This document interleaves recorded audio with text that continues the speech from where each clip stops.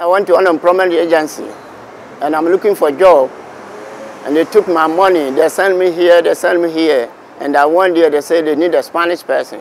I asked for a refund, they said they don't give the refund. They don't have no policy over there. I called 311 and the 311 transferred me to Consumer Affairs.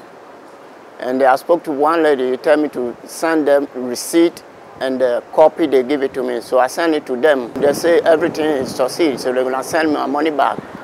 So the only thing I thank the Consumer Affairs, I thank them. So anybody have a problem for the store, you buy something, they don't give the refund, you need to contact the Consumer Affairs.